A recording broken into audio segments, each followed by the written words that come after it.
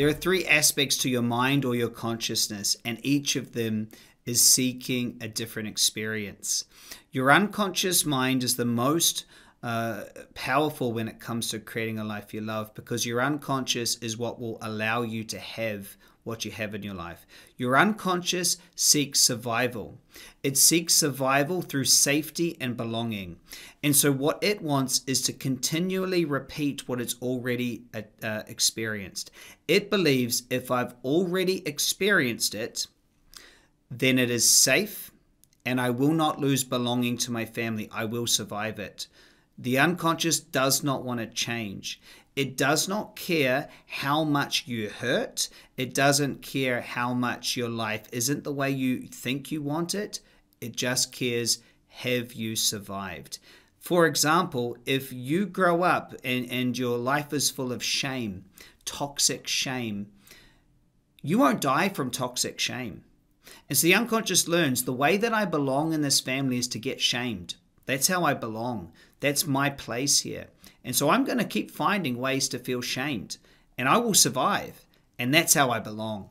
And you can repeat, you can take out shame with abuse or scarcity or overwork. You could say the way that I belong is I work really hard and I sacrifice and I give, or whatever it is. It doesn't have to be so negative, but whatever it is, your unconscious will continually find it. For me, my unconscious continually wanted to find places where I wasn't good enough and I needed to prove that I was the best. That was it. I would always just find a way to be competitive and not be good enough and just try to overwork to get somewhere else. Many continually have an experience of never feeling like they're fully healthy. They've always got a health condition. It's their unconscious creating that. Now, the other part of our consciousness is our self-conscious. Our self-conscious always wants the best in life. It wants the ideal. Now, it comes on board at about 7 years old, and it wants a great life. It wants a good life. Mostly, it wants different. It wants new. It wants quality. It's the opposite of the unconscious. The unconscious just wants to do exactly what it's always done and to stay alive. Whereas the self-conscious thinks it wants to do this and it wants to do that. It wants to make more money and it wants to change jobs and change relationships and go overseas and experience new. And so if you've ever felt that there's one part of you that really wants to go for it in life and make changes and then another part of you just seems to hold you back. This is what's happening. The unconscious just wants to do what it's always done, and the self-conscious wants to go out there and create something new. And so there's this, as long as humans have been on the planet, there's this cosmic joke that we have this unconscious critter brain that seeks survival and a self-conscious brain that seeks thriving, right? One just wants to survive, one wants to thrive, and there's this conscious battle going on all the time. Many try to fix this and see it as wrong, but it's just about how we are. There is a third level of consciousness. The third level of consciousness is our higher mind, our higher intelligence. I like to call it your superconscious. It's where your ideas come from, inspiration, genius comes from. It is where all transformational healing resides. It is showing up in simultaneous invention where two people on other sides of the planet have the same idea.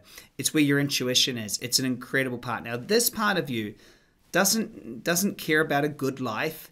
There's no concept of a good life. In fact, it's a creative energy that's going to move on to wherever it moves on to next. And it doesn't care about survival because it's a creative energy. It's a higher mind. And this part of you is just here. It's there. And all it wants to do is it wants to experience its ideas. It wants to take its highest purpose, its creative, and it wants to see them in reality. See, that higher mind is the all. And if you're the all, you actually can't experience anything. So this mind comes up with the ideas of the internet or Facebook or Zoom or poetry or language or buildings or art, and it wants to see that created, you see? It wants to see that manifest. Whereas the self-conscious wants this good life based on however you grew up in whatever society. The unconscious just wants to survive. The superconscious wants to create and give it to other humans.